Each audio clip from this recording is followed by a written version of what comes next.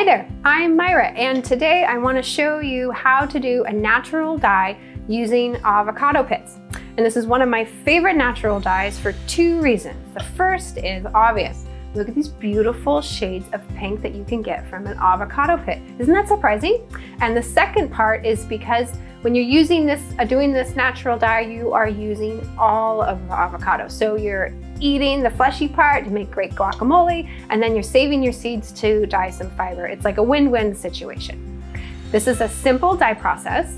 I do two things a little bit different, and I do these things because I think that they give me the best shade of pink. And the first is that I make it an alkaline dye bath, and the second is that I do this dye over several days and not just in one day. We have our dye pot. Now I should stop and say that even though we're using something that you would find in your kitchen, you do not want to use your kitchen supplies. You want to stick with your dye supplies. So I have my dye pot and my dye measuring spoon, which I will use for my washing soda. And I use the washing soda to change the dye bath. I'll go over that in a minute. And then I have my dye spoon and of course my pH strips, which I use to test the dye bath. Now, like always, I'm using an animal fiber because animal fibers have an easier time picking up the dye than plant fibers. Now for the avocados, you can use them fresh like I'm going to do today, or you can freeze them. So you just would normally process your avocado, wash off your seed, and then you toss it in the freezer. And when I say toss, I mean I literally just toss my seeds in the freezer, and we have a layer of avocado seeds on my freezer floor, and it drives my husband nuts, and I think that's hilarious. But today we're gonna use fresh avocados. And the reason we're using fresh is because I need to make a big batch of guacamole for our big D&D weekend. And I don't know if there are any other D&D players out there, but when our Dungeon Master says roll initiative, we just start snacking. Oh, sick.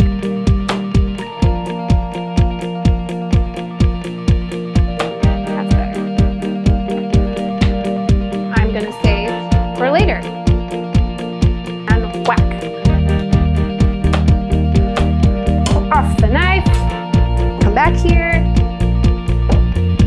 and now I'm gonna get these washed off.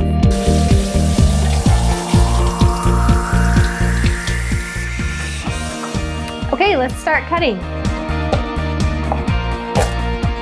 I generally just cut them up into quarters. If you're using frozen ones, let them defrost for a little bit, otherwise they're frozen solid and it's just not a good idea.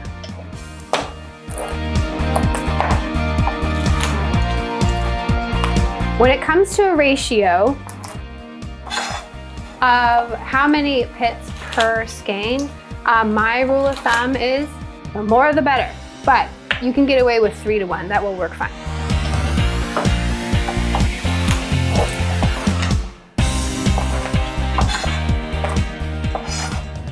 Okay, perfect. Now we just need to add them to our water.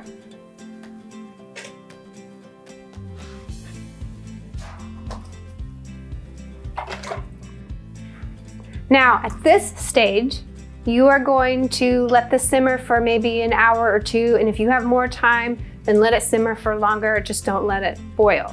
And then after you simmer it for a little bit on the first day, you're gonna turn it off and you're gonna leave it.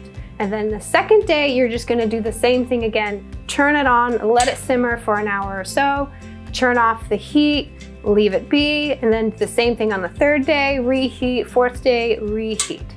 And then you'll get to a certain point where you'll see that the dye bath has changed and it's kind of a little bit thicker and it's this really dark color.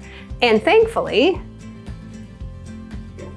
I started one last week, so I can show you what it will look like when you are ready.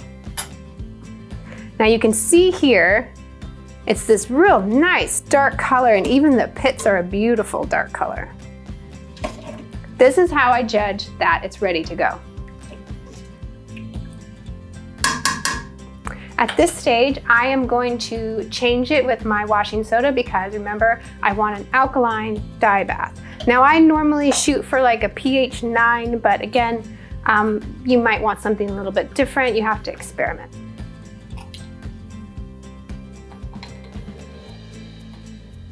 Okay.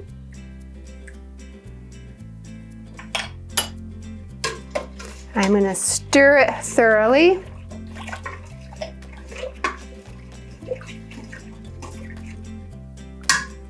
And now I'm going to use my pH strips and I'm going to check the alkalinity to see if I need to add more washing soda. Oh, no, that's good. Perfect, pH 9. Now I'm gonna let this do its thing for a little bit to make sure that that washing soda completely dissolves into the dye bath. And while that is happening, I'm going to get my yarn wet in warm water so that I don't shock it when I put it into a warm dye bath. It's been about 15-20 minutes. I'm sure that is long enough for that washing soda to completely absorb. So I am going to add in my skeins.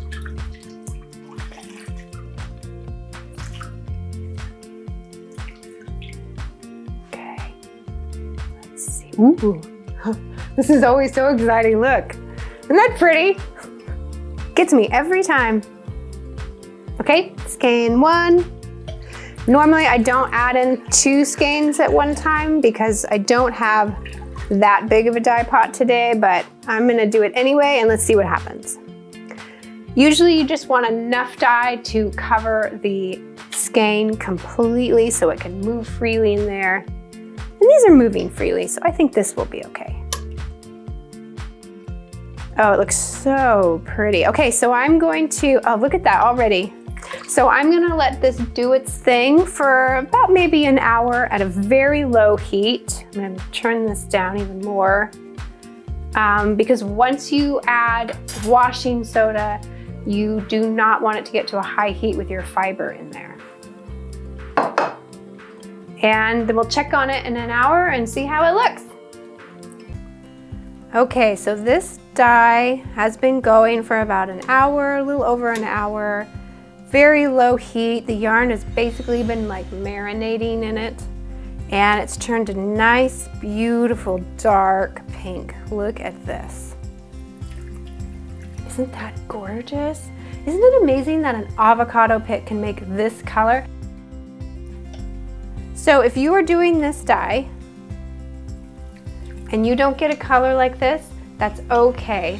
It likely means that your dye bath just needed another day or 2 for all that color in the pits to seep into the water. So what you can do is just leave your skeins in the dye bath overnight, and then the next day, pull out the skein, reheat the dye bath, put the skein back in, cover it, leave it overnight, and keep doing that until it gets to a dark color that you really like. These ones are good, so I'm just removing them from the dye bath. I'm going to let them cool and then I will rinse.